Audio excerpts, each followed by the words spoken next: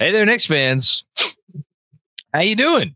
It's your boy, Jonathan Macri, with you in quite a good mood for another episode of the Knicks Film School Podcast. I think I'm allowed to be in a good mood. You beat the Nets. That's a reason to smile. And also because I get to talk to someone who I have a question for him before we talk about the Knicks. And I hope it means I'm going to get to keep talking to him because Doc Rivers was recently removed from Bill Simmons' podcast because he got hired to be the Bucks head coach. So before we get into any of this, Fred Katz of The Athletic, have you been contacted by John Horst to join Doc Rivers' coaching staff in Milwaukee? And do I need to start planning for your replacement? No. I think we're solid. You might have to worry about me going to the Ringer though. But who worries about that? He needs a replacement for Doc. Yeah, he needs a replacement for Doc, as does ABC/ESPN, which I assume they're just going to move everybody up a slot. There was a report before. I didn't see where the report came from, but that they're thinking about just going, I was going to say two-person booth with Mike Breen and Doris, which I'd be in favor of that. Unless they bring back Van Gundy. Yeah. Well, they can't. He's with the Celtics. That's right. He's with the Celtics. Yes. Yeah. So two-person booth with Mike and Doris would be great. Mike is amazing. Doris is amazing. Doris is like, I don't know who my favorite in-game analyst is. I don't know if I have one, but she's like in my tier one. Like, I don't think there's anybody better. I don't think there's anybody better than her. She's probably the most prepared in-game analyst. Like, she does her homework to an insane degree. It's crazy. Like, she'll hit up the beat writers before and be like, what's your perspective on this? Why do you think this is happening? Why do you think this is happening? And like, no one else even does that sort of level of diligence. Yeah, she's crazy prepared. And then you'll be like, Doris, I'll be like, Doris, why are you asking me this when you know the answer? She'll be like, I want to know. So I'll answer something and then she'll say something that's like a follow-up question that's 9 million times more intelligent than my observation. And I'll be like, Doris, you don't need me here. You don't need me. You're literally the best. What are we doing? Maybe if you go to the Ringer, maybe I could get Doris to start filling in for you since she's so knowledgeable and intelligent and clued in on the whole thing. She's the best. She's like truly one of my role models. She's amazing. Hall of Famer. They don't give those designations out lightly. Okay, well, listen, we usually bullshit for a while. There's a lot to talk about, so I kind of want to jump right in, especially since you, Fred Katz of The Athletic and of Katz and Shoot. How did I forget that? My God, I'm not doing my job here. I don't know. You never forget it when I listen to the post game. It's just referenced all the time. Well, it's because I'm an avid listener. Although I still need to catch the Fisher episode, which I think will still be relevant. I'm going to try to get to it today while I'm at the gym. It will be. I had Jake on and we talked. For those who don't know, we talked a lot of intel stuff and trade stuff, and it really wasn't game dependent. There's nothing that happened in that Nets game that makes that episode irrelevant. Good. Well, hopefully I won't touch on too much of what you guys talked about already. But I was about to say, you, other than the actual trade that got all of trade season going, you got the ball rolling on this latest iteration of trade talk / speculation with your piece from, what was it, 2 weeks ago now? I don't even know when I lost track of time. Basically saying the Knicks are looking for another playmaker. They're dangling Grimes. I think your words were like actively taking calls.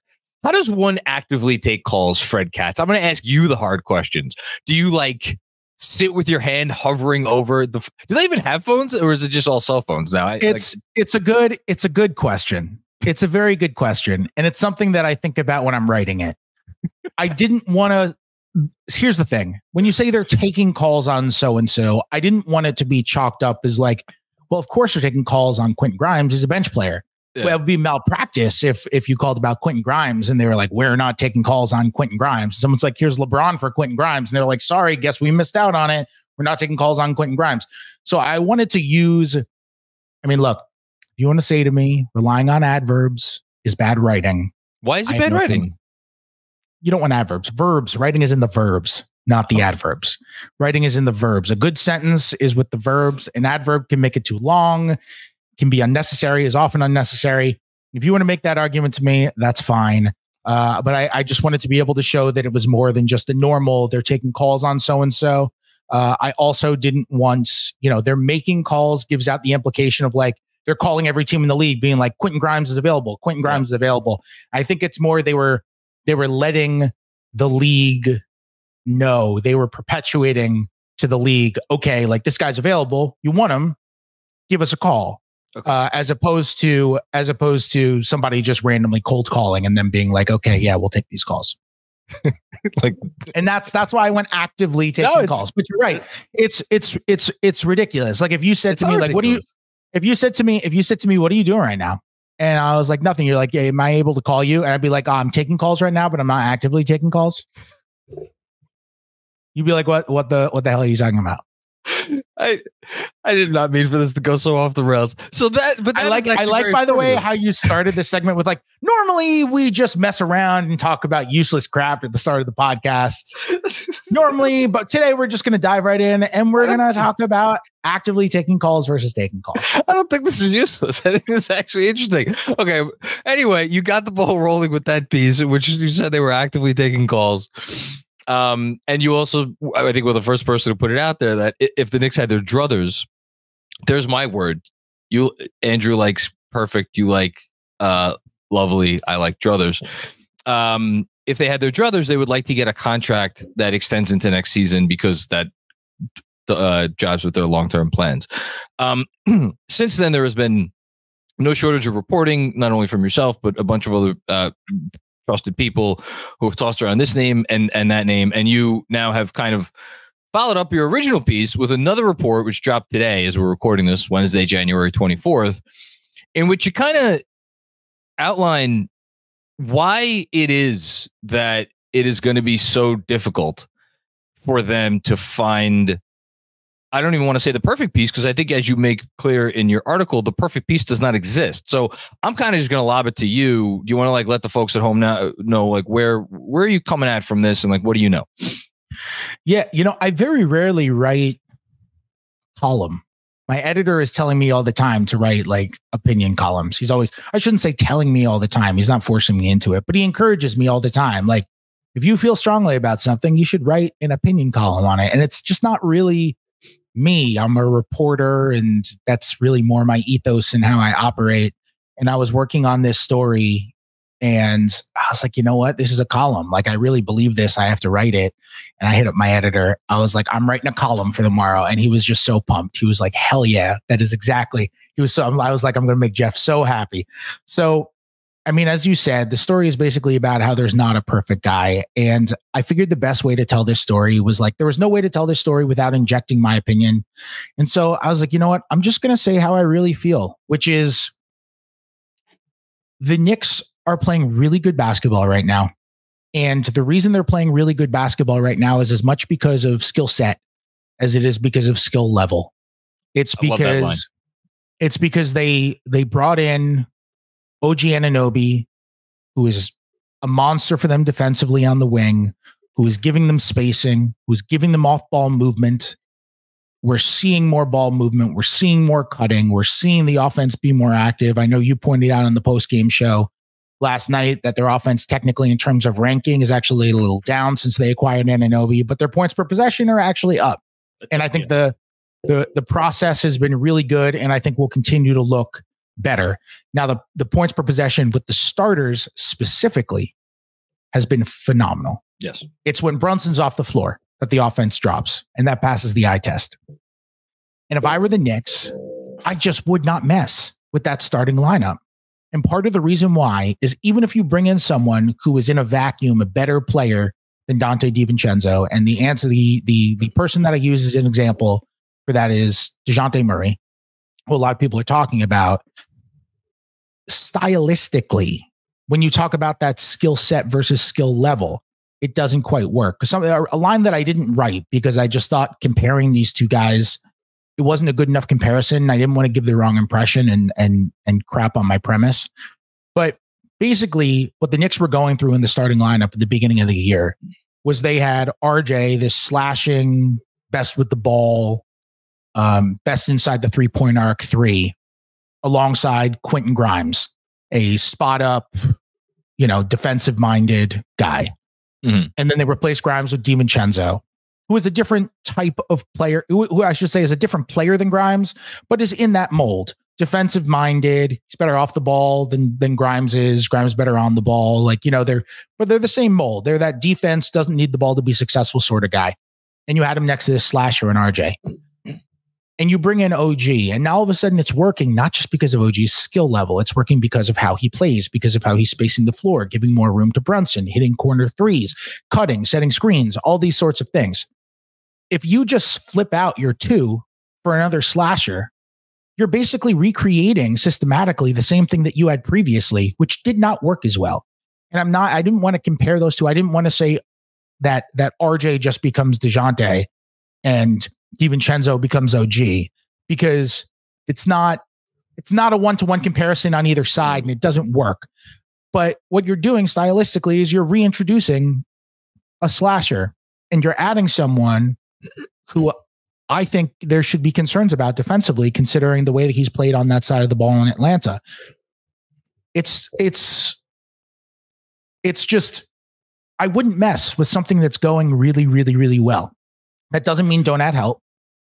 That doesn't mean don't bring in someone who can create when Brunson's not on the floor, or even maybe play next to Brunson in times. Doesn't mean any of that. I just would not mess with a starting lineup that is running other teams out of the gym, especially when in the playoffs, those guys are going to play even more minutes together, and they're probably going to be even more comfortable together because they'll have played more time together. I would not mess around with that. To be clear, I don't have an indication that the Knicks are planning on doing that. I don't think they're far along in Dejounte Murray talks. I wrote in that story that I don't believe that they've entered negotiations for Dejounte Murray. It's been more discussing concepts and all that kind of stuff, which they do with a lot of teams. That's kind of their MO as a front office. They call teams and they throw out concepts, and they're like, what would you do this? What do you think of this? What do you think of that? What do you think of this guy? And they just run through a million things. But I just would be very, very cautious about breaking up this starting 5 this year, or messing with this starting 5, when I think we have enough evidence to be able to say this thing works. Speaking of the evidence, and I just pulled it up not for this reason, but because I wanted to look at something else. Current starting 5, as you alluded to, is outscoring teams by a little bit more than 19 points per 100 possessions. 128 offensive rating, 109 defensive rating. Those are obviously both elite numbers. The starting 5 with RJ in place of, these are all with Hartenstein. RJ in place of Anunoby, 117 offensive, so 10 points worse per 100 than it is now. And this is almost like a fake number, 127.4 defense. Now that was over 10 games and was, during a tough December stretch, I think. So context matters, but still, that's a 30 what? It's a 30 point per 100 possession improvement. Why you would, and the thing I was actually going to look up is, for as great as it is that they're, what did I just say, averaging 128 points per 100 possessions, that's with a 14.6 turnover rate, which has been the one bugaboo. We don't have to spend a lot of time on it. I think that could get better. I'm chalking some of this up to you're introducing a brand new piece who does different things, and they need. I think that can improve. Will it improve? I don't know, but I think it can improve. So I think this can even get a little better. I think the turnover rate is going to be higher than it was before. I think it will, and then it was with RJ. Okay, interesting. And you know what? I don't have a problem with it at all. What's what we talked about as the advantage to the way the Knicks played offensively last year, when they climb up to second or third, tied for third in points per possession last season. And we're like, what are they doing? They're winning the possession game. But then the criticism on them is, well, there's not enough movement. There's not enough player movement. There's not enough ball movement. And then what's the defense against that? It's, well, part of the reason you're winning the possession game is because there isn't a lot of player and ball movement. And when the ball sticks, you often have fewer turnovers, and you can help win that possession game. And if you have guys who are really good in isolation, that's a strategy that some teams that are really good in isolation will take. Jalen Brunson is an insane one-on-one scorer. The James Harden Rockets would run a ton of isolation because James Harden was so amazing in isolation. Chris Paul was so amazing in isolation, and it really helped their turnovers. Usually, not always, but usually, the more you pass the ball, the more the ball is ping-ponging around the court, the more turnovers you're going to have. Even the unbelievable championship winning, beautiful game Golden State Warriors were like 29th, 30th in turnover rate every year because they were flinging the ball every which way and they would mess up a lot. Steph would mess up a lot and they turn the ball over a lot. And what we're seeing right now is a style with more player movement, more ball movement. And I actually do think it's going to be more conducive to success in the playoffs because they have more spacing. I think they are generally more difficult to guard in a 7-game series. They are more difficult to adjust to, but with that is going to come some more turnovers. I think you just have to chalk that up. Do you want it to be up around 15%? That's kind of high. You want to get that down. But like last year, they go through the season, they're top part of the league in turnover rate, top part of the league in foul rate, top part of the league in offensive rebound rate. And that's how they win the possession game and they get these extra points to be able to be like, how is this team that can't shoot so good at offense? Like, how is this team scoring without ever making shots? And that's the answer. They're winning the possession game in that way. They're still a good rebounding team. They're still good on the offensive boards. And I still think they can get down to a better number in terms of turnover rate. But when you swing the ball over to RJ and you go into a little dribble handoff with RJ on the right side, and he just goes downhill and it ends in him throwing up, stopping and shooting a little turnaround 8-footer, you're probably not going to turn the ball over ever on that play. But you're also going to score like 0.6 points per possession. Yeah. So I'll take the extra turnover if it means eliminating those sorts of lost possessions 100 times out of 100. And I think that's sort of a ramification of that. I agree it's a little high. I think it could come down, but that's what you get when you get more ball movement, player movement. It's what happens basically every time. It's a incredibly worthy trade-off. And to be clear, it's a trade-off that I'm happy that they're at, and I'm okay with more turnovers. I just think, like, again, to get it a little bit down from where it is now is within reason. I mean, like 22 turnovers the other night were really bad. It was ridiculous. Some of the Randall ones have been really, really bad. He throws the ball so freaking hard, and sometimes he just doesn't need to. No, he's like not. He's kind of like reverse. Like, you've seen Bull Durham, right? Yes. Why? He's kind of like the opposite of Nuke LaLoosh. Like, where just like as he goes, he's just continuing. You remember like Tim Robbins' character, like Nuke LaLoosh? He's just 100-mile-an-hour fastballs every time, and he has no idea how to pitch. He doesn't know how to breathe through his eyelids. Like, he's just like chucking these fastballs over and over. That's what Julius needs to learn how to do, is breathe through his eyelids. Well, he needs to learn how to breathe through his eyelids. Like, I feel like he's always throwing high velocity passes, but now it's just literally every single pass is 1,000,000 miles an hour. Yeah. And every once in a while, it's just like, sorry, Julius, like, Precious isn't going to catch that from 30 feet away. Like, I don't care how on target it is. He's just not going to catch that. Like, it's just not going to be the right basketball play. And some of those they could do away with, some of the other stuff they could do away with. But look, what are we seeing? What's the type of turnover that we're seeing way more now? We're seeing a turnover once or twice a game. We see somebody, sometimes it's Brunson, sometimes it's Hart. We see somebody pass the ball to a spot where there's nobody. Yeah. It happens once or twice a game. And it's because they're expecting someone to cut and they don't, or they're expecting someone not to cut and they do, whatever else. To me, those are the turnovers where it's like, those are well-intentioned turnovers. Those are turnovers where it's like, okay, I'm expecting to lead you into this cut. I am expecting you to be open on this spot up 3. And the guy was like, you know what? I'm going to open myself on a cut. The more they play together, the more they'll figure out that kind of stuff. The more OG will realize, okay, when Jalen's here, he likes me to cut here. And you just figure that stuff out by playing together. I think over time, you get a lot better at it. And to use the Warriors as the example again, that's the perfect scenario where they could play blindfolded, Clay and Steph and Draymond. Like, they They know where they are at every given time. And they know when I'm here, you're going to move here. And they could do that a million times out of a million. And they still mess it up and turn it over, even when they were at their height and winning a title 2 years ago. So like, I think it'll get better. I'm really not that concerned about the turnovers. I think they're going to come down. I really do. And I don't really care if they're higher than they were before.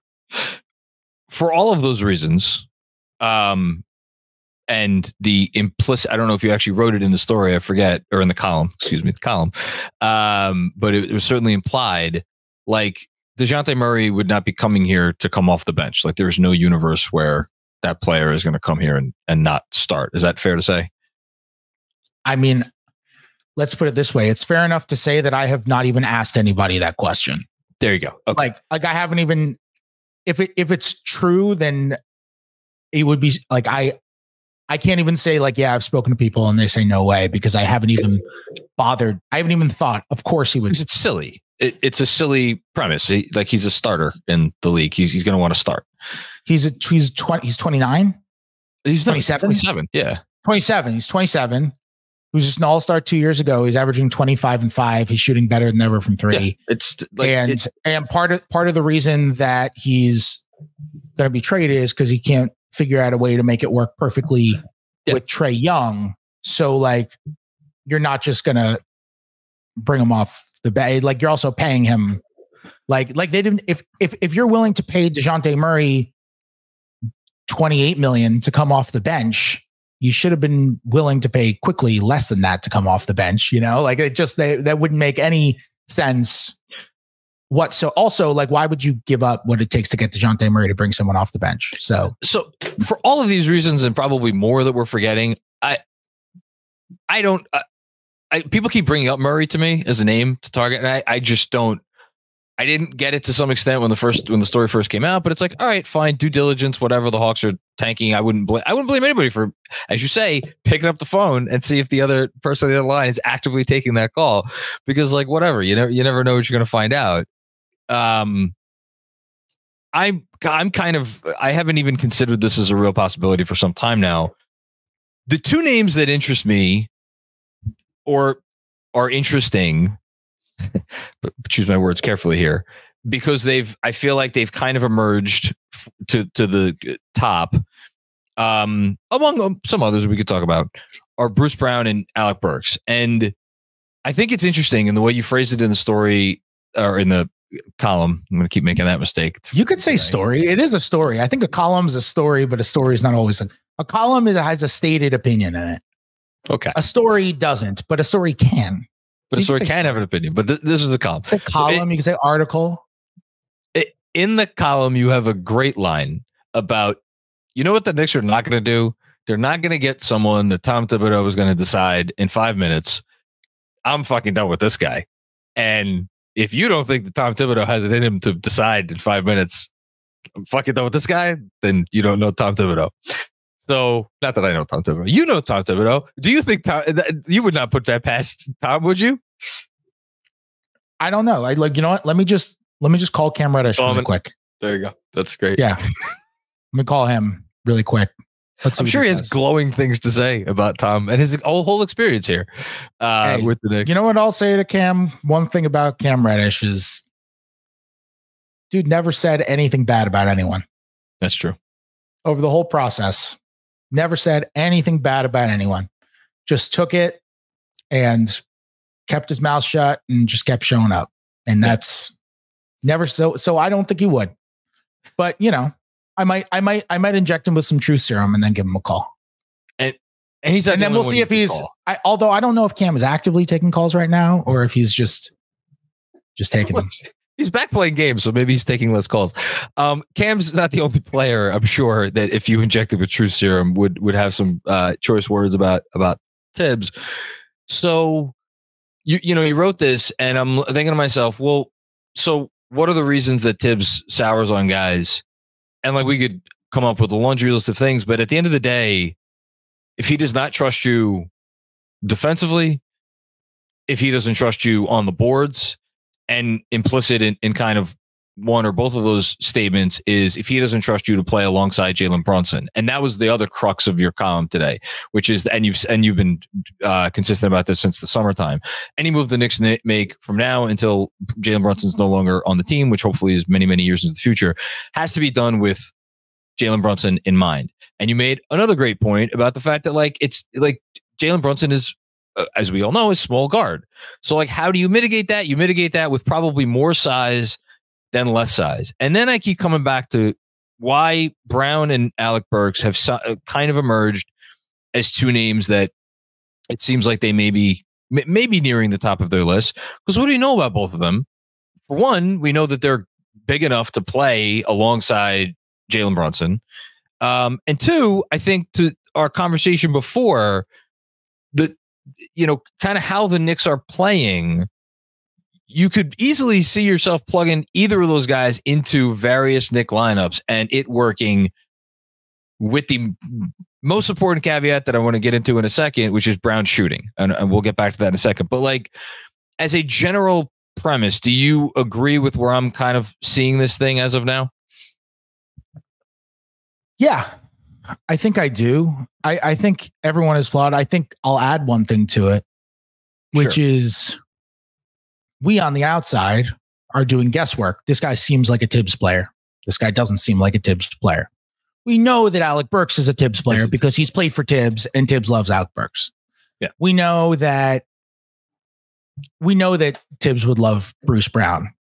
The people on the inside, Leon Rose and Worldwide West and Gerson Rosas, they don't need to guess. Yeah. Tibbs is actively taking calls from them. They could just be like, "Hey, Tom, how do you think this guy fits into the team?" And I know some people are critical of that. And they're like, you're just letting Tibbs build the roster in that case. And that's not his job. His job is to coach the roster the best way that it's supposed to be coached. But I'll tell you this much. There is a middle ground between the coach building the roster completely and the front office working in tandem with the coach to give him the best roster that he believes he can handle. I also think that there is just a reality to having Tibbs as your coach where he wants certain guys who play a certain way. And if you're going to choose him as your coach, then that's just a reality that you have making him your coach.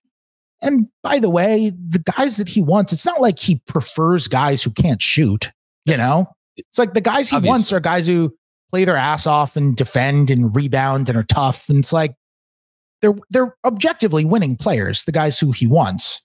Now, because of that, you can end up with skill sets that don't match and lineups that don't work. And that's what we're going to get to. And lineup decisions that end up being, off from what you think might end up happening. And there's all of that for sure. But that's why you have the conversation. I have spoken to GMs who people consider phenomenal GMs, unbelievable GMs.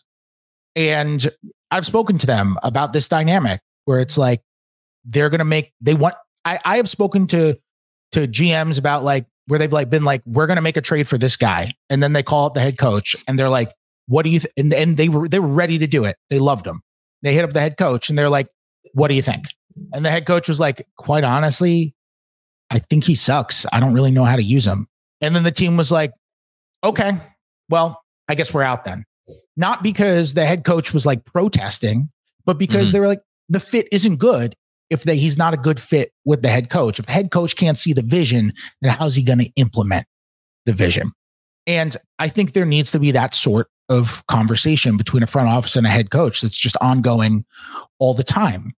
I don't think they're going to get a perfect player who can shoot and can facilitate and has a contract going into next year and it's a reasonable contract and can defend and can rebound and is tough. You just look through the list. It's like, who's the guy? And by the way, isn't going to disrupt the starting lineup. I don't know who that guy is. There are a couple guys where I'm like, they come really close, but the contract isn't quite there. It's like, okay, you want to go trade a couple second round picks and Fournier's expiring for Tyus Jones. It's like, yeah, I see the vision. Tyus Jones is a good player, but he's an expiring contract. So that kind of complicates things. You want to go get Bruce Brown. It's like he's got everything except he's not going to space the floor. Yeah. So it's like there's just something. It's like everyone's a Mighty Ducks character. You know how everyone in the Mighty Ducks is like a perfect player. Everyone in the Mighty Ducks is a perfect player. Yes, I've seen the Mighty Ducks. But they have one flaw that's just like comedically horrific. It's just like, what was Joshua Jackson's flaw again? He wasn't quite good enough. He was an unbelievable leader. That's why he was perfect, because he wasn't quite good enough, but he was an unbelievable leader and he held the team together. But like, you just got like the guy who is has an unbelievable slap shot, but he can't control it. And then you got the guy who's an unbelievably fast skater, but he doesn't know how to stop. And it's like these ridiculous flaws that negate the unbelievable talent. And there's an element of that in all of these trade candidates the Knicks go after. And so if you look for the perfect guy, you're going to end up not with anybody, I don't think, unless of course they pull somebody, like if they pull a rabbit out of their hat, they make an unbelievable trade, which I guess is on the table. But of the usual names that we're looking at with fair trades that we can make up in our living rooms and whatnot, like I don't think there's like a perfect guy. There's going to be a flaw. So you can't ask who's the perfect fit. You just have to ask who's the best one. Do you have an opinion on which thing they are least willing to compromise on? If the answer is no, that's fine. I don't know if you don't have an opinion, you don't have an opinion. I think they feel really strongly. I think they feel really strongly about the contract stuff if it means parting with something good. Okay. I don't think I would be surprised if they traded Evan Fournier for an expiring. Okay. And I would be surprised if they traded a first for an expiring. And I would be surprised in that. However, if they're able to get Alec Burks and all it takes is like a second round pick, that's a different conversation, because now they're still retaining Fournier's team option to be able to trade this summer. You're still keeping those 2 first round picks that you have in the upcoming draft. Like that's a different conversation. But like if you're giving up something for an expiring guy, like I don't see them trading Fournier and the Wizards first and the Utah second for Tyus Jones. Like I don't see it. I've heard nothing about that kind of stuff, even though I actually think Tyus Jones would make a ton of basketball sense for them. I think the contract stuff is really important for them because, again, like this is the grand plan. They want to trade for a star, and they recognize that if they have an extra salary of about $20 million this summer and for the 24-25 season, then that means not having to trade Josh Hart or Dante DiVincenzo or somebody else who they might not want to include in the deal for a star just to be able to make the money work. So, okay, I want to go back to something because there's a couple of things you just brought. Actually, John, can I interrupt you? Even though I just talked for 48 consecutive minutes, can I? It's your show, man. I have one caveat. What? I have a caveat to my caveat, which it's funny because I wonder if it's something that I was about to ask you, but go on. If they were to trade for someone on an expiring, I think it would be because they were like it wouldn't be a rental. Like, I think it would be like, plan on re-signing this guy, and now this guy is the replacement for when we include either like Hart or DiVincenzo in a star trade this summer. So that is and we all roads lead back to CAA.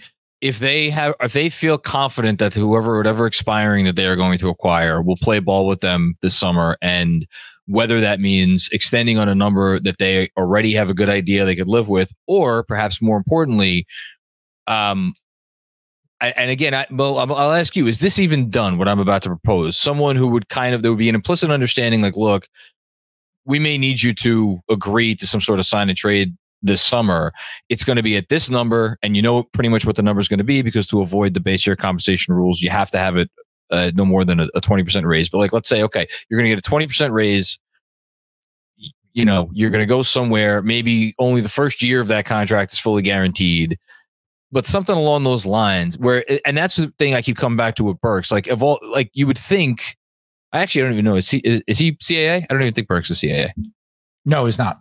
He's not. Okay. So, but maybe there's a relationship, whatever there. Is that something that you think will factor into whether or not they will go for someone? I mean, here's the caveat that I'll say. That, of course, would be super illegal. And that's what, like, you know, that's what all the talk of the Sixers and Harden has been for so long, right? Like that the Sixers may have offered Harden a contract before they were allowed to, promise Harden a contract in the future if he picked up an option, whatever. Yeah. And that was the stuff the league looked into. If that were to happen, the league would come down so hard on the Knicks.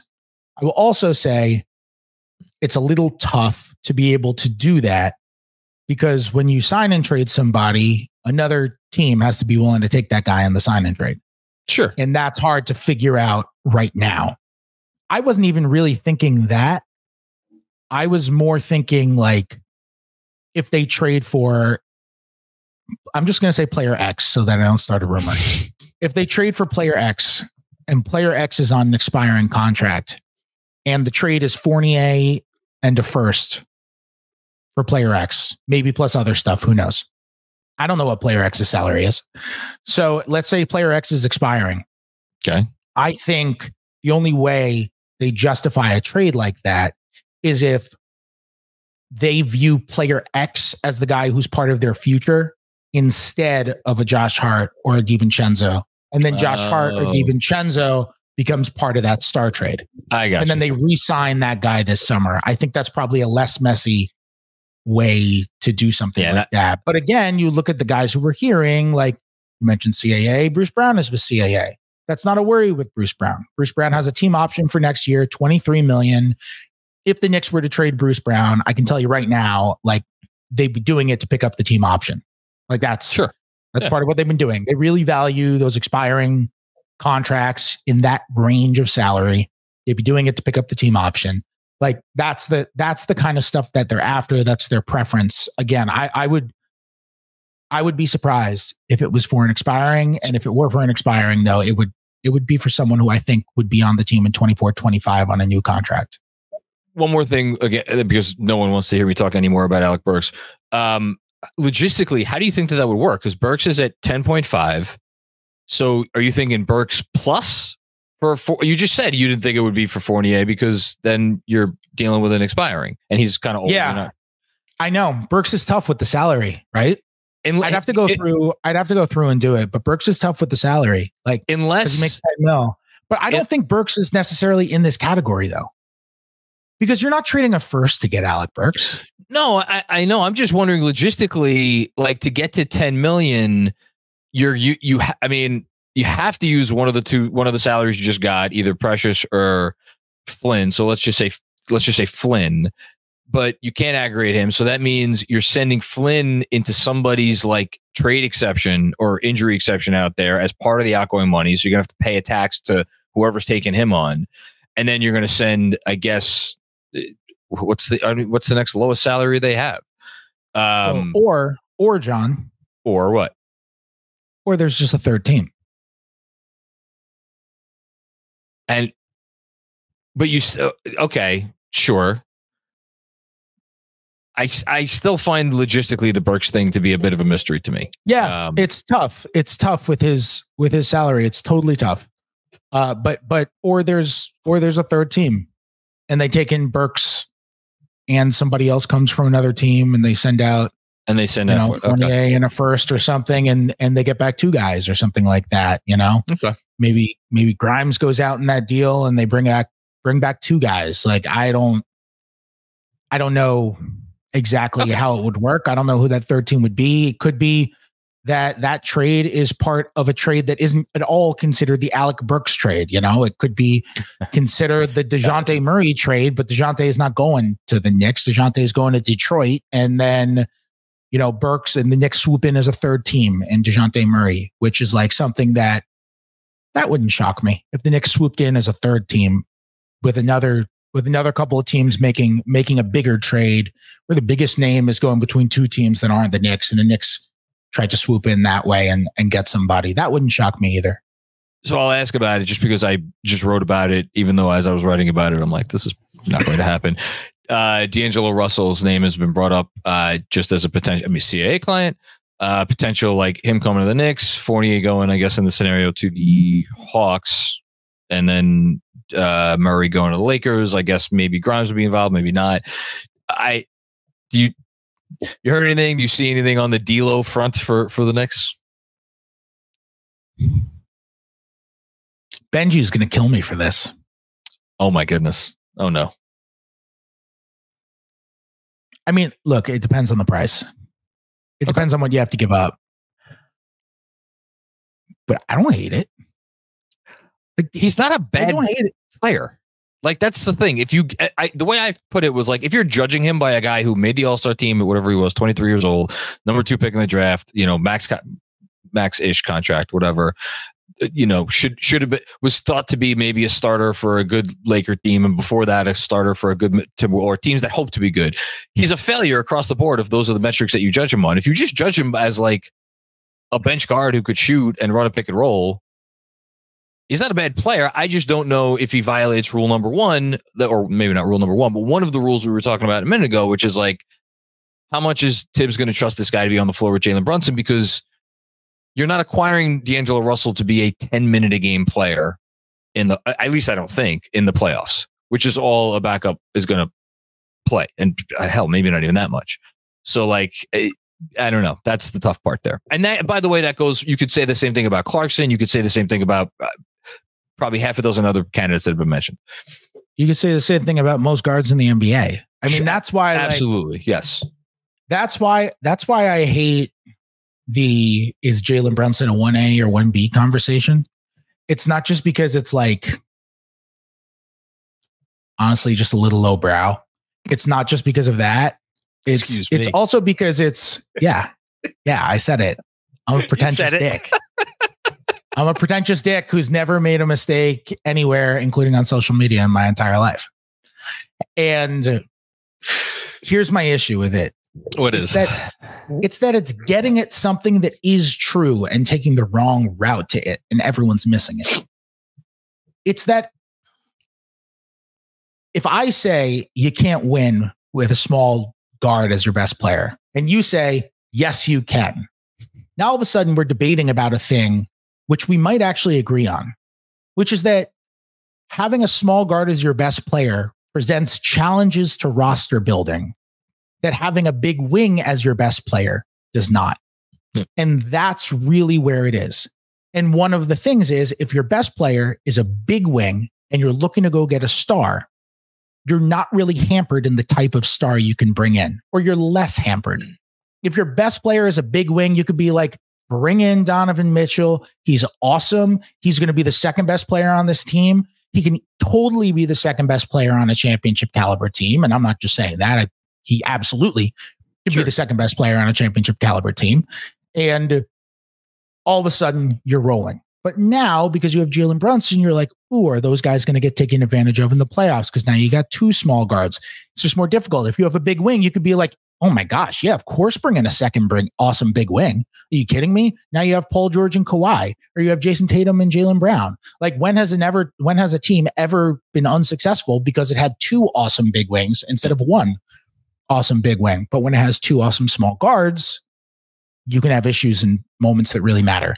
And that's really where we're at with all of this. And that works on a smaller scale too, not just pairing Brunson with an awesome star, but also pairing him with someone like maybe a Russell or somebody else. And that's why I think it's kind of hard to be like, okay, they need a facilitator, but they also need somebody who is going to be able to play, and who also isn't going to be worth too much on the trade market that it's awful if he's only playing 8 minutes, which is why almost like someone like Bruce Brown might be a little better, even though he's not necessarily your conventional like backup point guard. He's not your give him the ball and let him run the offense kind of guy.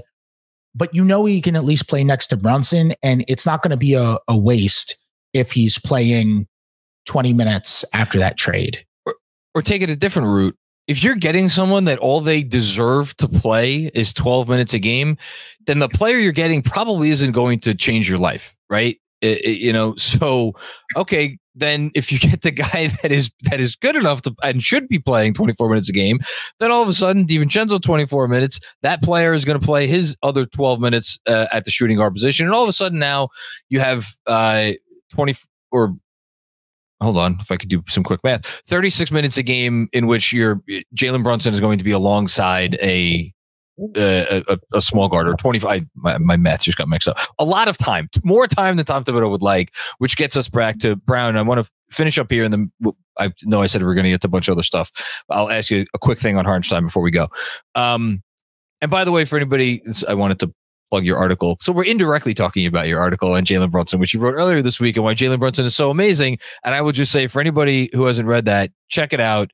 It's about shot angles that Jalen Brunson takes on many of his shots. And it's like the latest piece of 1,000 pieces of evidence that justify why the Knicks should be going through all this trouble. Because Jalen Brunson's fucking awesome, and he is a godsend to the organization. Hopefully he'll be starting the All-Star game. Bruce Brown. Am I crazy for talking myself into the shooting not being as big a deal as everybody seems to think it is going to be? Because I feel like if you're saying, okay, in the playoffs, he's going to be my backup point guard for 12 minutes a game, or 10, 12 minutes a game. Okay, so you could surround him with enough shooting to make that work, in theory. So then it's like, all right, well, what about the minutes he's going to be at the 2? And how many of those minutes is he going to be with Josh Hart on the floor at the same time? Because that's really what we're talking about here, right? It's Brown and Hart on the floor at the same time. Is that going to be 10 minutes a game?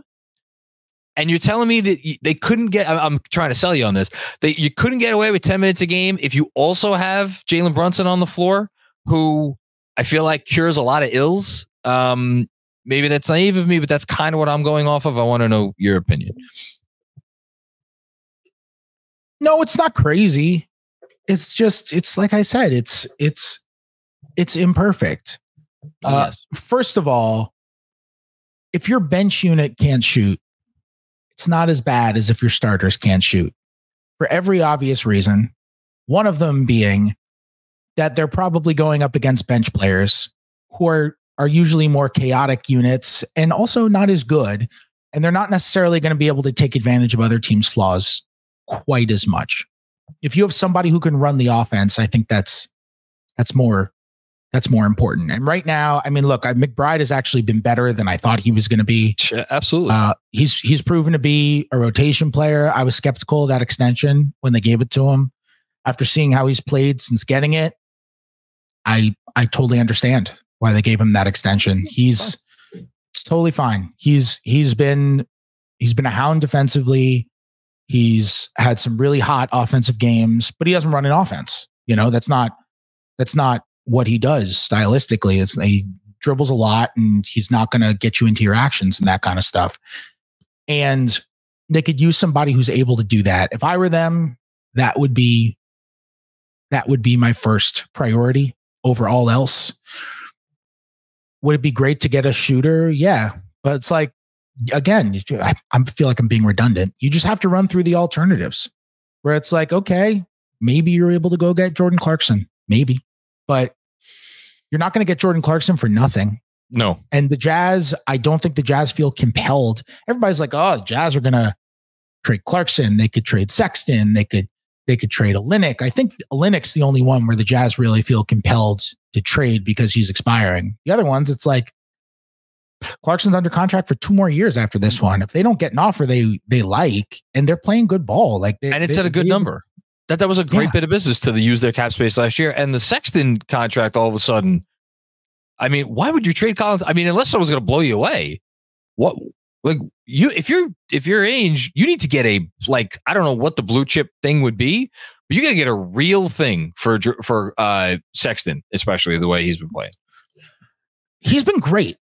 Colin awesome. Sexton is overly criticized. I know he's not a facilitator. I know he's not a defender, but people talk about him like he's just like a chucker. And for 2 years, he has been a modicum of efficiency.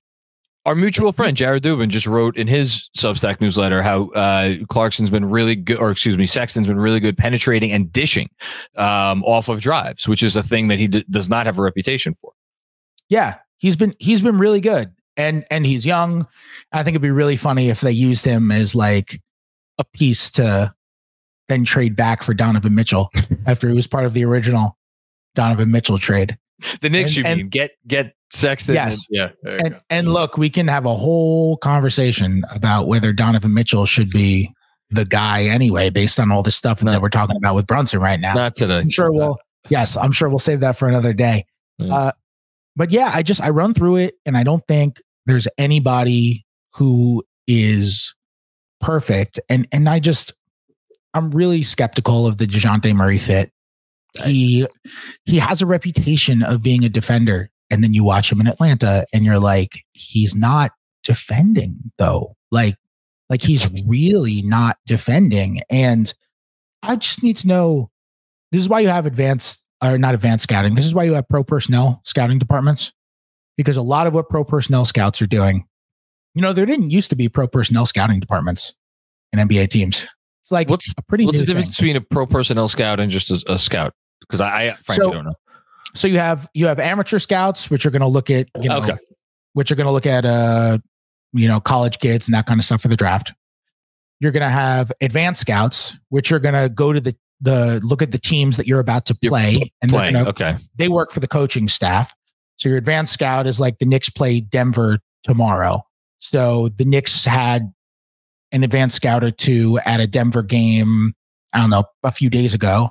And they watch Denver and they map out all their plays and they write out all their scouting reports. This guy's doing this well now. This guy has now changed how he's operating on this. They now run this play with this guy in the corner as opposed to this guy. You're doing all that kind of stuff. And then you're reporting that back to the coaching staff so they're able to put together a scouting report for the upcoming game. Those are advanced scouts. And then there are pro personnel scouts who scout pro personnel. And there didn't used to be pro personnel departments on NBA teams. It's like kind of the newest branch of NBA front offices. It's really taken off in the last 10 years or so. And the reason why was because the kind of line of thinking with lead execs was always, well, if you're in the league, I have an opinion of you. Like, I don't need an opinion on Jordan Clarkson. I know I don't need an opinion on Dejounte Murray. I'm a GM of an NBA team. I obviously know everything there is to know about Dejounte Murray's game. But part of the value in having those pro personnel scouts now is not necessarily just getting like, hey, Dejounte Murray hasn't been as good on defense this year. Hey, he's fallen asleep off the ball more. It's more actually like the off the court stuff. It's the intel. And it's, oh, this guy, you're talking, oh, would this guy be amenable to this kind of contract? Let's do some digging, see if we can find out. Would this guy fit in with our personality? Let's check in with his college coaches. Let's do some recon. Let's see what's going on. It's almost like an investigative job in some ways.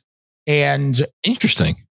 And one thing, if I were any team that was interested in Dejounte Murray, one thing that I would have my pro personnel department doing right now is find out the answer to the question, why is he not defending this year?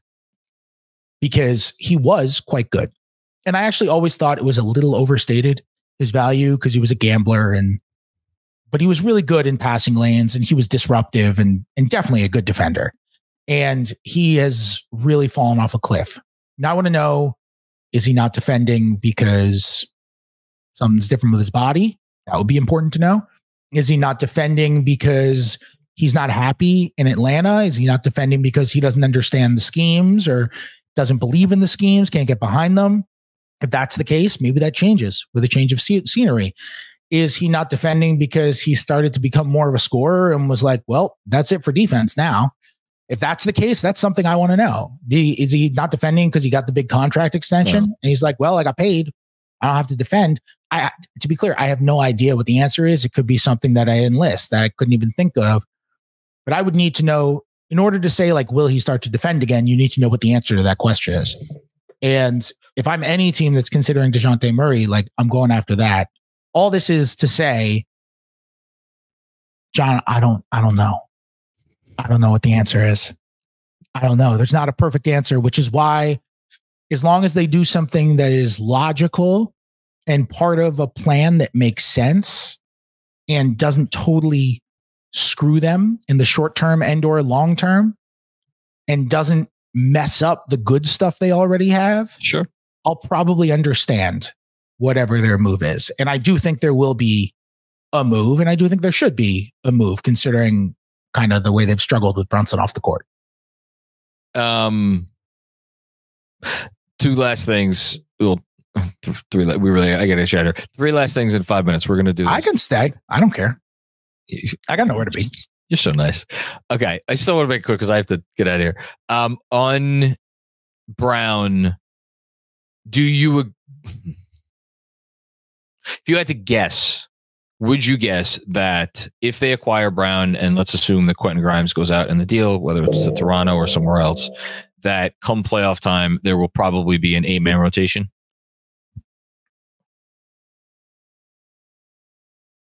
You mean with like Deuce out of it? Deuce out of it, yeah. Yeah, that probably sounds right. Okay. I mean, Tibbs is going with an 8-man rotation in second half. Second halves anyway. Yeah. Yeah, like when Hartenstein's healthy, he's going. I mean, I could, if Mitch isn't back, like he could go with an 8-man in the first half, and he'd go with a 7-man when his back's against the wall. Right? No, absolutely. I mean, and I ask that again because, like, if you're looking at Brown and you're looking at what he's able to do in the playoffs, the odds are that he will be out there probably exclusively when Brunson is off the court. He will be out there with Hart, Anunoby, and Randall, and whichever the center is. Like, that's I think that'll, just my 2 cents, I think that'll work. Especially since, like, you brought up shooting before. Guess what the backup unit right now could do? They could shoot. Deuce Surprise, one of the best 3-point shooters in the league by percentage. He's pulling up. Quentin Grimes, obviously, he could shoot. And Hart, obviously, is the one who can't. But when Anunoby's in there, he's great corner 3 shooter. So, like, it's like, I'd kind of just rather get the better basketball player in there. But that's just me. I know Andrew's not a fan of this. Second question, Brogdon. We haven't talked about Brogdon. I know that unit is also, like, that's a pretty monster defensive unit. That's what I was getting. Brown, Hart, Anunoby, and I don't care if you got Hartenstein there or Mitch there. If Mitch is back, like, that's a monster defensive combination with those 4 guys. That that's just active. It's stifling. I mean, if there is an argument, you could put together lineups where Josh Hart is your 4th best defender. Oh, yeah. You could, like, easily. Josh Hart's a good defender. Like, you could put together, there are points over the last year where Josh Hart is the guy they have guarding the other team's best player. They could put together lineups if they want where, like, if in the regular season, even, I don't think they would do this in the postseason, because postseason, I don't think you're going Randall and Brunson off the floor unless, you know what? I take that back. I said that, and I don't actually believe it. I think there's a world where maybe you do.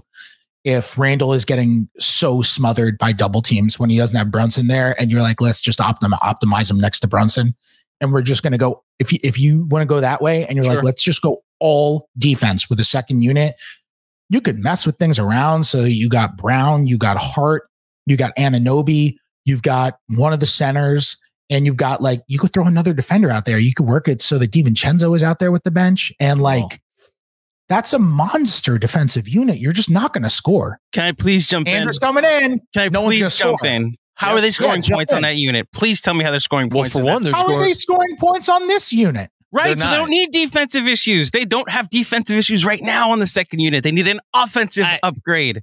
This is Tom Thibodeau we're talking about. He's made defensive units work in the past. And Bruce Brown may not be able to shoot the ball very well. He's a guy who could run a pick and roll. Fred Katz, you actually wrote in your story today, I believe. And when you know that you don't have to honor the shot, you can defend the pick and roll easier. How about this? Play Quentin Grimes. He can shoot. Their defensive unit right now in the second unit is great. That the 4-minute stretch to start the 4th quarter last night was pretty good. Hey, Andrew, what did I text the group chat yesterday? Yes. Just play Quentin Grimes, which is why enabling this Bruce Brown talk is irresponsible on your part, Fred Katz. I said the Knicks, I sent to the group chat yesterday. I said the Knicks could really use a guy who can shoot threes, move off the ball, guard well on the ball, guard well enough off the ball.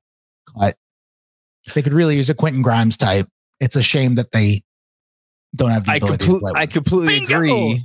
unfortunately, there are a finite number of minutes, and there is a need right now for something that Quentin Grimes, for as much as he does pretty well, does not do. And they need to solve that problem. And as we just spent an hour talking about, there are no perfect solutions to this problem, but it is a problem, and it is a problem that needs to be addressed before the playoffs. I'm including Andrew. So Andrew, who's I agree with all the Brown criticism. Like I agree, but okay, who's the guy? Alec Burks, Jordan Clarkson, a point guard, like that too. Okay, I just want to clip you right now. What? Just take this video, that sentence right there. Alec Burks, Jordan Clarkson, a point guard. I want to take that clip. I want to get a time machine. I want to go back in time to the 2021-22 season. And I just want to show that clip of you saying Alec Burks, a point guard, to the version of you that spent a season watching Alec Burks, the point guard. Okay, that's a straw man, because that's not the argument. Like saying that has anything to do with him getting starts over Emmanuel quickly in games that don't matter is not that I'm talking about. Okay, Fred. Of course. What I'm saying right now is what they could use, since the team has prioritized going for wins, is a guy that got 33 points for the, and I quote our good friend Benji Ritholtz, the solid 4-40 Detroit Pistons. And all he's doing is getting buckets on their second unit right Andrew, going off in January. Yeah. I love it. No one loves Alec Burks more than me. It's a contract issue. It's a contract issue. That's what I understand the imperfect options that you're all talking about. The fact that this keeps going back to Bruce Brown, and then it's like, oh, we could make this work, and they could play defense. The second unit right now plays enough defense. They're not scoring. And he would make the offense. He would absolutely make the offense better. To say nothing of the fact that I think their opportunities in transition would increase. I think that unit defensively would generate a lot more transition opportunities than the unit they have out there now is. Andrew, here's my thing. I agree with you. If you can just like find a way to get Alec Burks where the only thing of value you give up is a second round pick, I think that's a great ad. That's awesome. Then you throw in Alec Burks, you add him to what you already have, and you're in good shape. And hopefully you don't have to give up as much for Alec Burks as you do for Bruce Brown, for every obvious reason. Yep. That being said, if you just throw Alec Burks into this second unit, it's not like all of a sudden they're scoring like crazy either. Like they're scoring more, probably scoring easier. If we're just talking about the 12 minutes that Jalen Brunson's not going to play, probably less in the postseason. It's probably a guy.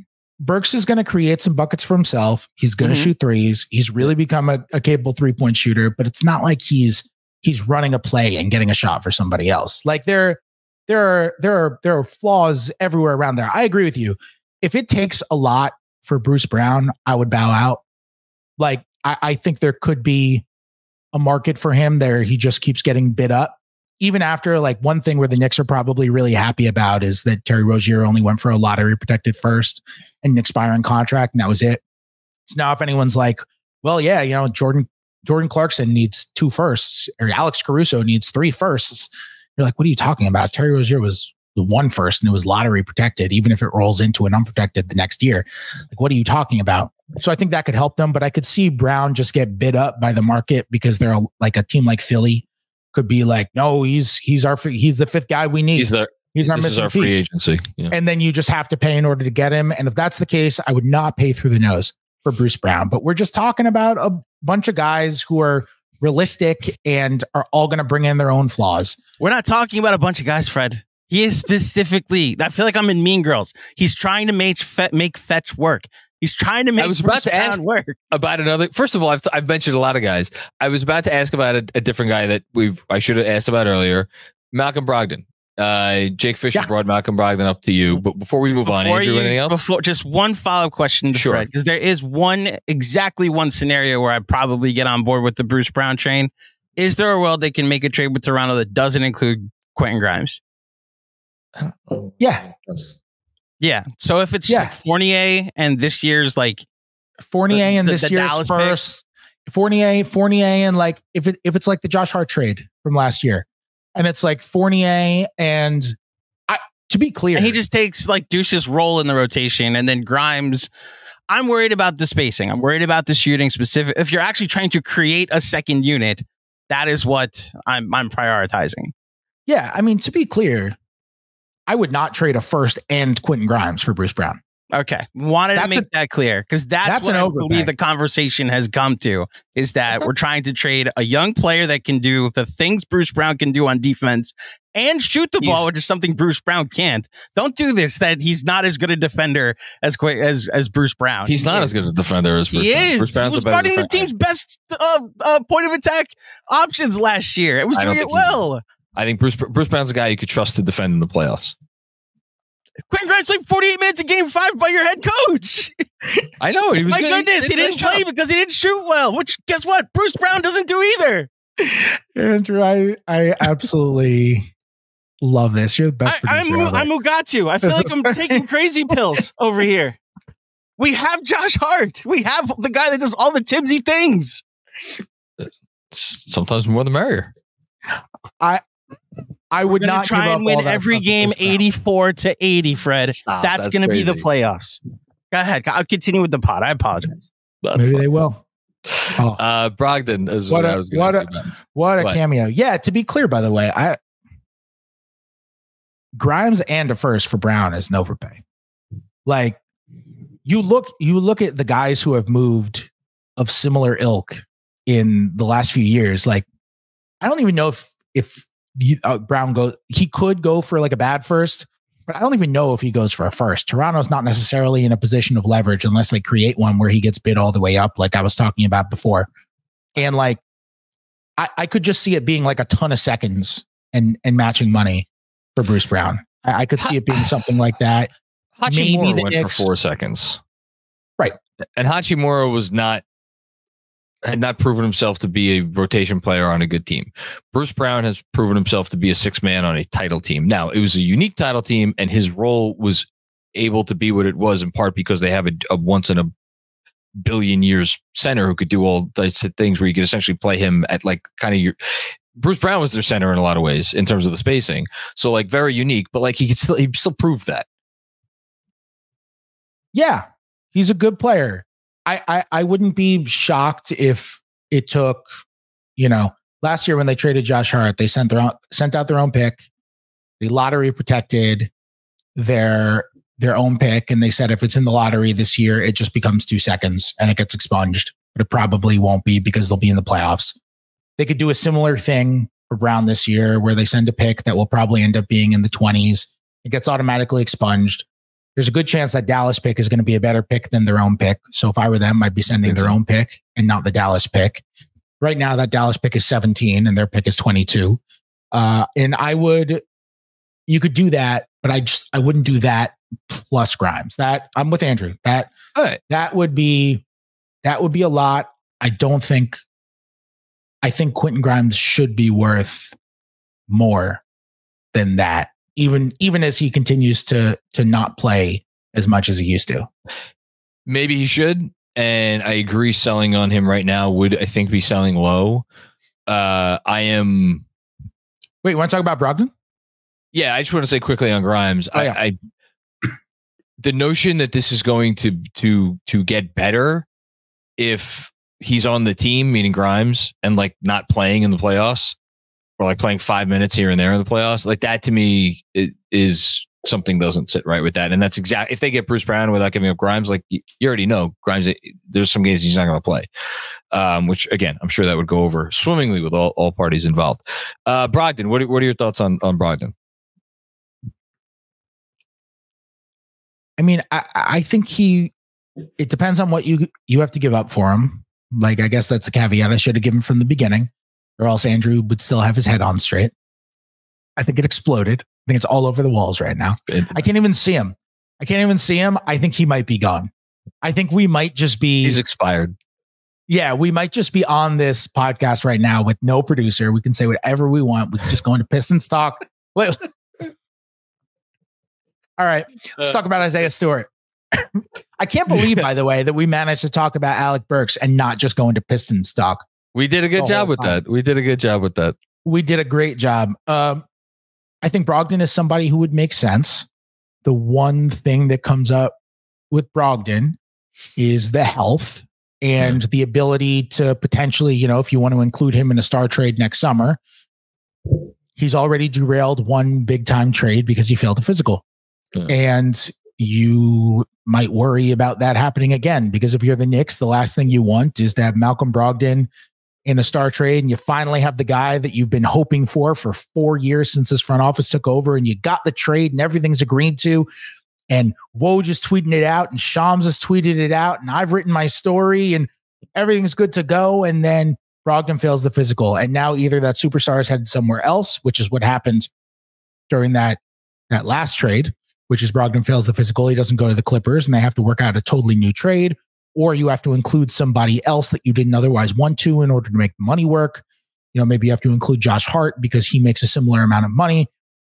It just, or maybe it blows up and it doesn't happen at all. Like, it's just an inconvenience that you don't want. But when we're talking about a bunch of imperfect, I kind of wish we had started with Brogdon, because when we're talking about a bunch of imperfect guys, Brogdon, parentheses, if healthy, like, that's kind of the one. He can play on the ball, he can play off the ball, he can come off the bench, he can spot start if you need it. If Brunson has to miss 5 games in March, Brogdon starting is fine. He literally he'd be a great starting fill-in. Totally. He literally just won 6th man of the year. He's having a pretty good year in Portland. The efficiency numbers are pretty good, even though he does not have offensive talent around him. He's been operating the way that you expect Malcolm Brogdon to operate. He's a vet. He knows how to play. I don't think Tibbs is going to sour on him. And that's obviously something the front office could confirm before making a trade for him. Like, to me, that's a guy who just, like, basketball wise, that makes sense to me. If he could stay on the floor defensively alongside Brunson, I think that's the question. And you'd have to ask Tibbs that. If they got him, I have to imagine they had that conversation. And Tibbs said, "Yeah, I think we could get away with it." But yeah, I would agree with that. I think it's that and the health thing. The health thing was when I first thought about Brogdon as an acquisition, like, over a month ago, I was like, are they really going to get someone that might not be an asset because of the health thing? That was the first thought. And then I kind of, like, talked myself out of that. And now you just reminded me of it. So I don't know. All right. I think we covered all of the trade stuff. So I was going to spend like 20 minutes on this, but instead I'll spend 2. DEFCON 1 to DEFCON 5. 5 is the most serious. There's one. 1 is the most serious. 1 is the most serious. I always get that wrong. Andrew, is your head exploded? We need confirmation on this. DEFCON 1 is the worst one. Okay. Yes. Okay. Where do you think the Knicks are at with Hartenstein's Achilles, or sore foot, as Tom Thibodeau put it? Oh, I honestly don't know. I can't DEFCON it. Okay. I can't DEFCON it. Injury stuff is really difficult to report on. And what I don't want to do is give a DEFCON level based on vibes that I've gotten when I personally haven't, like, seen the medicals, okay. And then all of a sudden, like, it's something really serious and I said it wasn't, or it's not that serious and I said it was. I will say, I think I'm very interested to see what Tibbs does with his minutes when he comes back. If the front office tells him, dude, you cannot just literally play him for an entire second half. Like, you just started Jericho in his absence. If you don't want to play Precious, okay. Who, by the way, has played better the last 2 games. I got to tell you, maybe this is the thing that Tibbs needed to see, is Precious to actually make an impact. And he has made an impact these last 2 games. Mm-hmm. But, like, someone has got to play 4 minutes at center in that second half. I don't care if it's OG. I don't care if it's Precious. I don't care if it's Jericho. Like, just like 24 minutes for Isaiah Hartenstein, when he is a big man who, look, I know everybody says my body's ready for it. I can do it. I'm tough. I can stay out there. I can handle the minutes. Some people can't. And some people, even more importantly, you don't want to find out if they can or can't. You just don't want to deal. He had Achilles soreness for, like, most of last year. And it was the leading reason why he struggled so much to begin his first season with the Knicks. He was playing through an Achilles injury the whole damn time, and he didn't really tell anybody for most of the time. Now he's got an Achilles injury again. He's been one of their most important players. He's been massive stepping up in the absence of Mitchell Robinson. And even if Mitchell Robinson comes back and is the exact same player, he's still going to be massive. And even more realistically, if Mitch comes back and he's not the same player because he's had a lower extremity injury and hasn't been able to run and jump and is just not going to be in your typical midseason / playoff shape that everybody else is going to be in, he's going to be tremendously important. It's just like, if you could always play your center all 24 minutes of a second half, you would do John. I'm not talking to Tibbs, John. I'm talking to you. If you could always play your center 24 minutes, yes, like there would be only 5 players on a basketball team. We would not be talking about the Knicks bench. We'd be like, why aren't they playing Jalen Brunson 48 minutes? This is fair. We would not be talking about bench players to add. You wouldn't need it. You need someone to give you a rest. I know, John, you haven't slept in 72 years. I know. And I know it makes you cranky and you take it out on everybody else. I know. But I do. Sometimes guys need to take a rest just for like 4 or 5 minutes a half. So I'm curious to know if somebody says to Tibbs, like, bro, just like cool it with the whole second half stuff. Like, look at this Achilles. Like, you want to use him for the whole second half against Washington and then not have him for way longer than that? I made the argument via in our text thread the other day, somewhat colorfully, that I thought it's a worthwhile gamble because, like, there is no dividing line. If you play someone X amount of minutes more than they're used to, then there will be an injury versus if you don't, there won't. And like, we also don't know, would they have lost 1 extra game, 2 extra games, no extra games, whatever, all those things. Now that this has happened and it is an issue, that is a very different conversation. And from here on forward, I would pray that there is a different level of usage of this player. Is that fair to say? Yeah. I mean, I also think that, like, it's not just about the total minutes. It's about how you get to those total minutes. Like, for example, when Mitch first got hurt and Jericho Sims stepped into the starting lineup, part of the reason why I didn't love Sims as a starter for those 5 games was because Sims would sub out, maybe to foul trouble. There were a couple games where he came out at like the 8-minute marker of the first quarter, and then Hartenstein would play the final 20 minutes of the second. Yeah. Now, I would much rather, if Hartenstein is going to play 20 minutes a half, I would much rather have him play the first 10 minutes of the first quarter, sit the last 2 of the first and the first 2 of the second, and come back in at the 10. Because then he's at least getting a break. It's the same thing as if I said to you that I ran a marathon and you said, how long did you run it in? And I said 2 years. And you were like, what? And I was like, yeah, I ran a fifth of a mile. And then I went home and I hung out and I ate some potato chips. Next day I ran a fifth of a mile and I just did it every day until I finally got there. You wouldn't be like, you didn't run a marathon. You didn't do crap. You didn't do anything. But if I ran it for over 4 hours, you'd be like, damn, you must be exhausted. So, like, having a rest spliced in there, it's also about the stretches too.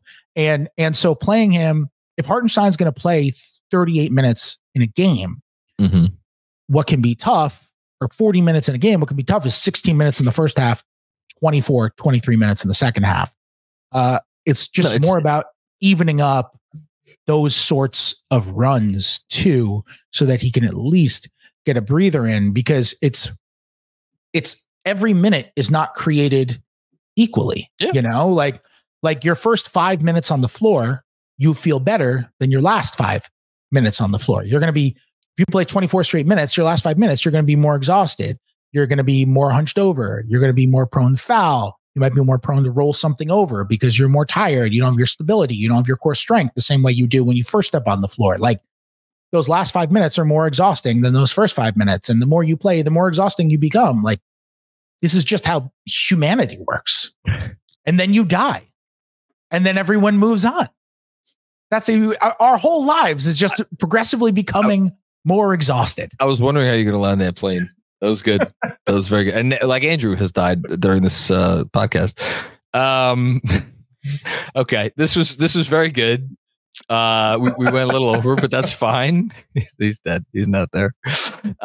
Fred, please plug, promote, whatever you want to do before I get you out of here.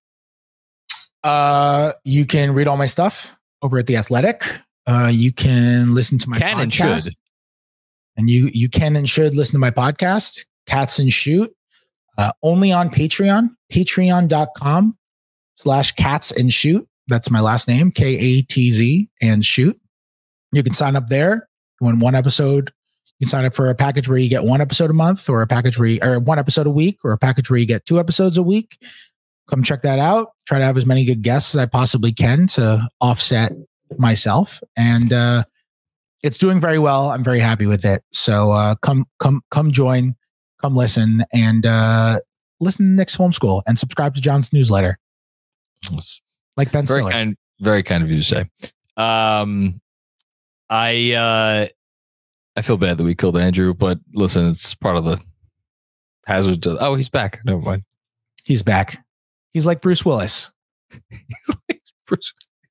He died. It's hard to kill him. Yeah, it dies hard. Yeah. Thank you, Fred. You're the best. Go subscribe to Katz and Shoot and also The Athletic and read. You know what's funny? I was going for a Sixth Sense thing, and you went for a Die Hard thing. What would this? I mean, because he's actually dead. Oh, so you're saying now he's a ghost? Okay. Oops. Sorry. Spoiler alert for the people that didn't see that movie from 1999. Listen, the way these kids today. Also, they don't watch movies. Also, spoiler alert to the people who haven't seen Die Hard in the last 35 years. That is true. John McClane is fine.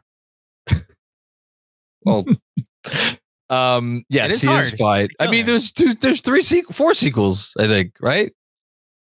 Spoiler. Yes, there are 4. Yeah, so that's not spoilers. Sixth Sense, I apologize to anyone I ruined the Sixth Sense for, but like, what the fuck are you doing? You had to be there for that. Should we tell people that the Blair Witch Project isn't real? Well, we already did, apparently. You know what's going to happen if Isaiah keeps playing these full second halves? We're going to have Die Hartenstein. That's why they pay you the big bucks, Fred. That's why they pay me the mildly sized journalism bucks. You could find more puns. Is that pun? Sure, let's go with pun. That's definitely a pun. It's definitely Die Hartenstein. I think it works. You could find more puns like that, and if you could believe it, even higher quality in all of Fred's writing at The Athletic. Actually, I don't really pun in my writing. I don't pun in my writing. I'll have some wordplay, but puns are lowbrow comedy, and they don't work in writing. And they're reserved for Twitter, which is as lowbrow as it can get. Yeah, and then like I'm with you, you know. There you go. Thanks, appreciate that one. Thank you, Andrew, for producing an exceptional episode. You're welcome, Jonathan and Frederick. As Fred said, Katz and Shoot is really good. I've joined him for a couple of mailbags. Yes, and Andrew just came on Thursday. Is really good. Andrew was kind enough to come on Thursday, read me some mailbag questions. He was awesome. He yelled at me a little bit when I deserved it. It was great. Yes. So as he said, please come. Yeah, it's almost like you guys have chemistry together. It's just wild. Much like Bruce Brown would have instant chemistry with all the rest of the Knicks. Thank you, everybody out there. By the way, Bruce Brown, 38% from the corners over his last. By the way, the second unit in 55 possessions, the 100th percentile in defense, the 0th percentile in offense. It's almost as if the defense is fine. It's a great stat. It's a good stat. Thank you, everybody, for listening to another episode of the Knicks Film School Podcast. We appreciate you so much. We hope you join us for a pregame pod coming out before the Denver game. Yes. Great. Recording it today. I'm going to ask him all about Bruce Brown, his backup point guard. Maybe I should do the interview so I could hype him up a little bit more. Join me after the Denver game, and then all sorts of fun and games, casual Fridays, the whole thing. And we will talk to you soon. Peace out.